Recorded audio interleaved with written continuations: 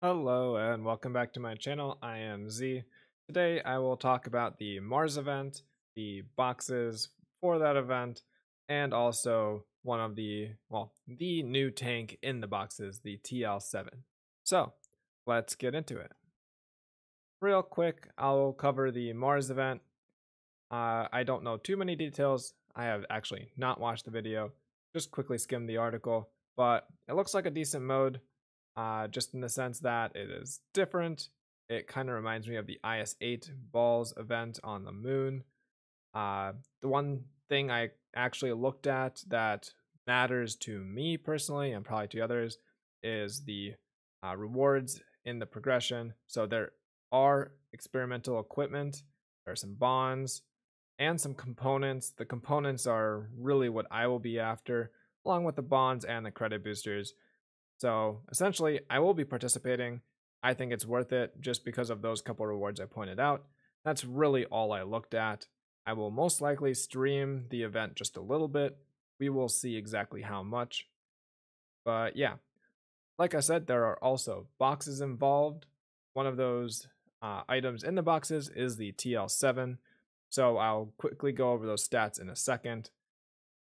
Overall thoughts on more boxes. I am not a fan, but I can't do anything about it. So really that's about it. So far, boxes have always been reasonably worth value. If I spent my own money on this game, I would probably only put it into Christmas boxes. Boxes at other times of the year aren't as good value. They're still decent value. That's better than just spending on gold. But Christmas boxes are where it's at. Again, the incentive here is a new tank, TL-7. Unless something changes, we should expect to see things like the Proto, Astron, T-77, T-44-100, KV-4K TTS, IS-3A, Buffers Tornvon, E-75TS, and the KV-5. All of those tanks are decent. Some of those are better than others. If you have any of them, highly recommend buying them back if you have sold them, and then you have a higher chance of getting the ones you don't have.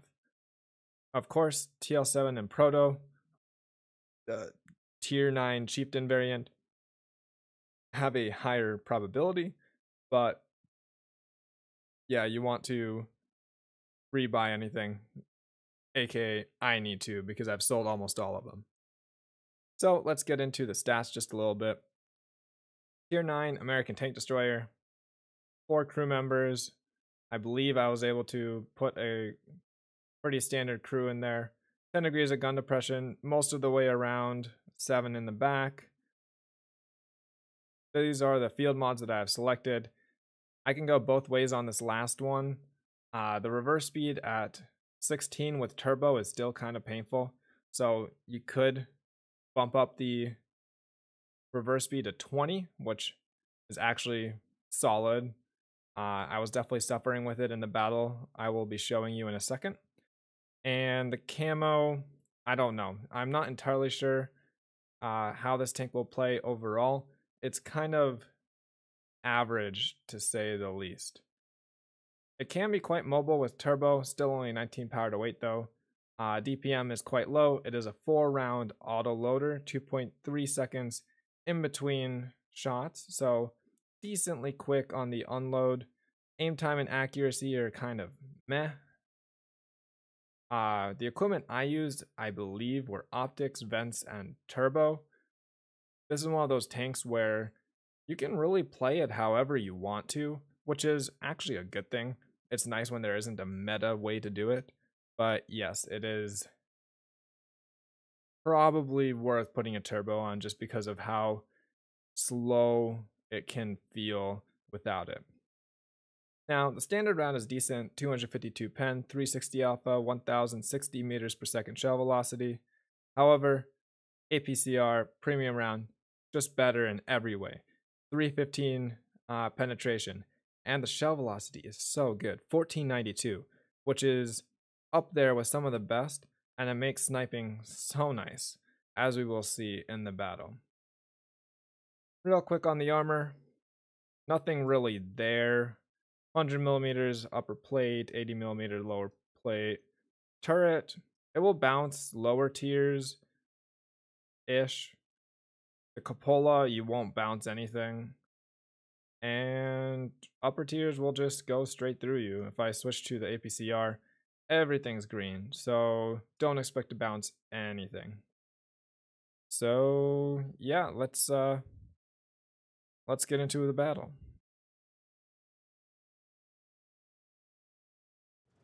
So again, I only played one battle in this thing because I don't have too much time on my hands.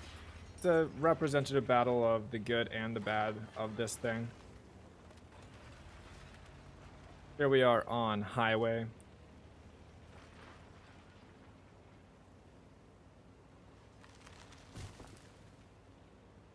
As we can already tell, the mobility is okay, not amazing. Also, that jumping back and forth, that was what I was seeing as well. My frames per second, for some reason, were kind of low at certain points in this game. Probably because I had so many tabs open or something. I don't know.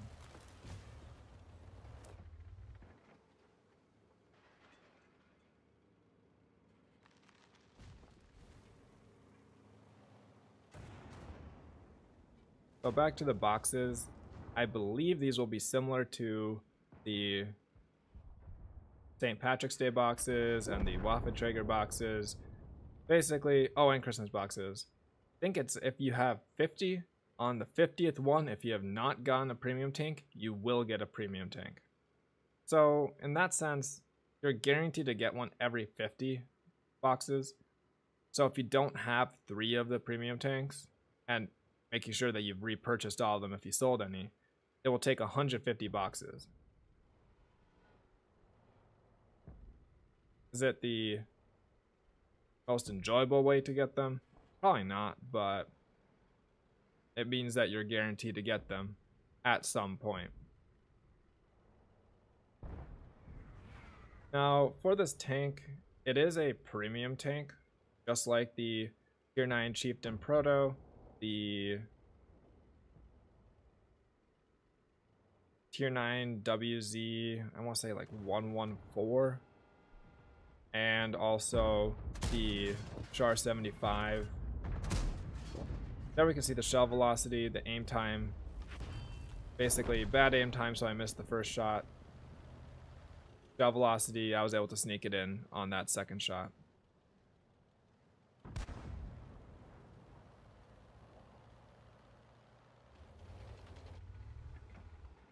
What I was doing there was just counting.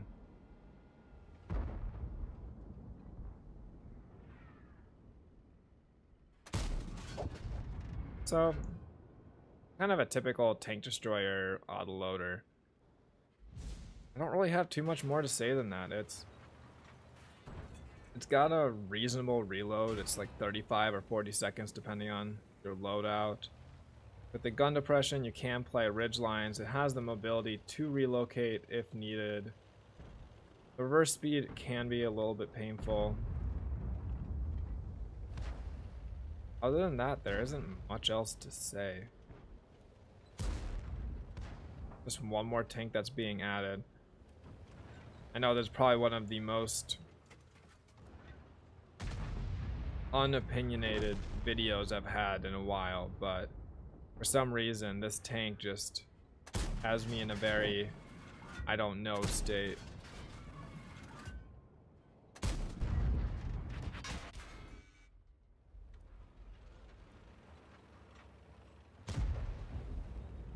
Anyways, another clip down. I think I only did 2 shots of damage with a full clip. Not fantastic, not terrible. My team is doing quite badly. We're down 4 tanks already. We are losing the city. We have 1 tank in the field, which not going to do very much. But luckily, it's still an angle and that's what's more important.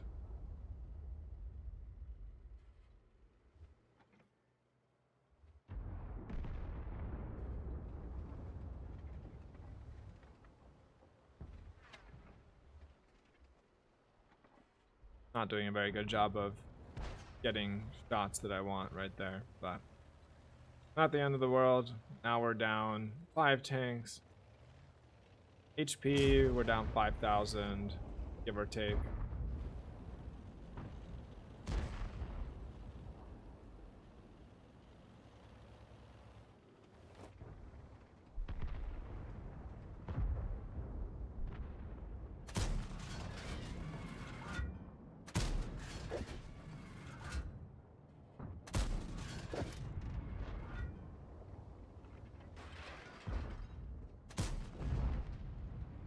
Probably the first time in history a YouTuber has to go grab pizza out of the oven in the middle of a video. Anyways.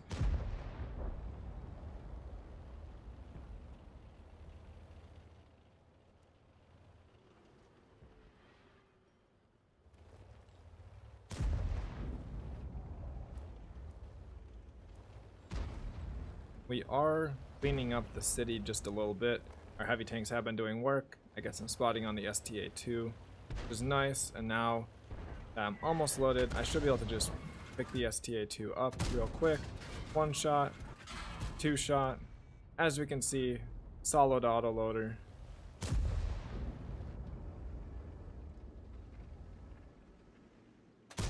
There we can see the shell velocity again. Quite a snapshot. Most of your shots won't hit like that.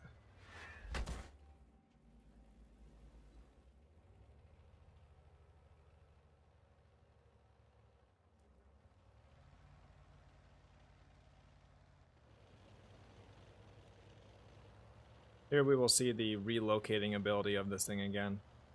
I haven't really moved all that much, but I wouldn't be moving this much if I was in a slower tank.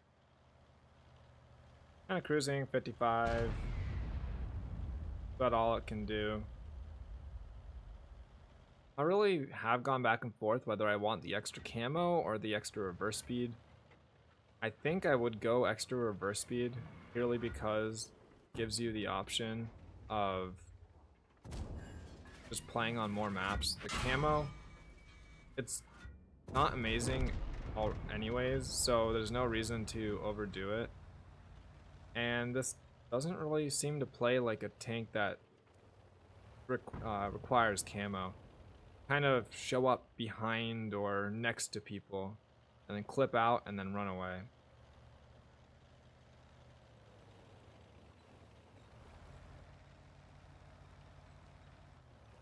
The tank that this thing reminds me most of is probably that Tier 8 British tank destroyer autoloader, the GSOR, I believe it's 1008. Because, well, 4-round autoloading tank destroyer. I think the GSOR is a little more mobile, and it doesn't have the cupola, so it's a little more enjoyable to play. Also, the GSOR's aim time and accuracy is so much better. Like, I would much rather play that than this.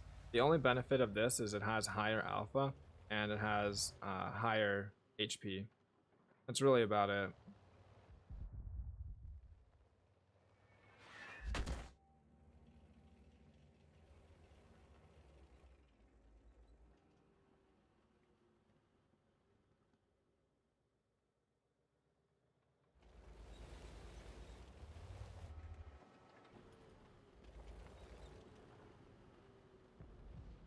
I will most likely stream a couple more battles in this tank at some point over the weekend. I will be streaming some marking as well. Just let me know in the chat if you guys want me to switch over to streaming the TL-7, and I can do so. I probably won't just randomly go play it. And like I said, I'll probably also play the Mars mode. And I will also be playing a little bit of Onslaught, just getting the weekly missions done, but that might not be on stream. Anyways, we're up to 4,000 damage, 5 kills, pulling this back slowly. We're only down 1 tank now. Hardest part of this has definitely been timing the reloads. Hasn't been too bad though, which it could be a lot worse.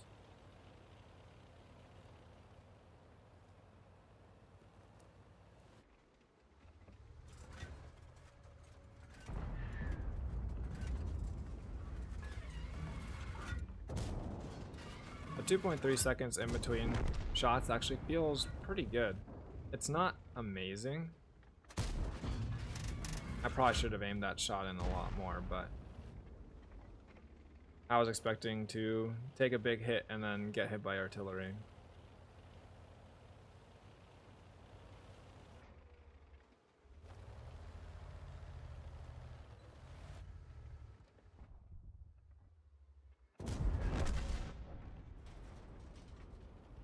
Good news is I pick up that kill. I have Burlesque for support, and I'm up to 4,700 damage, 1,000 assists, and 7 kills. All I'm doing right here is moving closer to the E75 because I see that the Burlesque is going around, and Burlesque picks up the E75, which means that only the artillery is left. And I can tell you now that I do not get to the artillery in time. So we'll switch over to the post-game stats. Top gun, high caliber, ace tanker, which this is a low damage tier 9 ace tanker, but I did get 7 kills. But it was against tier 8s, so I'm not entirely sure what that means. It was a lot of experience though, 1468. For a tank destroyer, that's a lot. On the credit side of things, it's okay. This is what's crazy though. The ammunition is really expensive. So if you're trying to make credits, don't fire premium rounds. That's really all I can say. Is it worth picking this thing up? That is up to you. If you are a collector, probably. It's the first American autoloading tank destroyer. It is also a tier 9 premium, and it's an autoloader. But it is nothing special. It's not going to overpower other tanks. It has a long reload. Aim time is kind of so. Accuracy is also just kind of meh. Whip potential, solid. What I'm trying to say here is it's not really worth it if you don't want to spend money on this game. It's not something like the BZ-176 where everything else is just bad compared to it.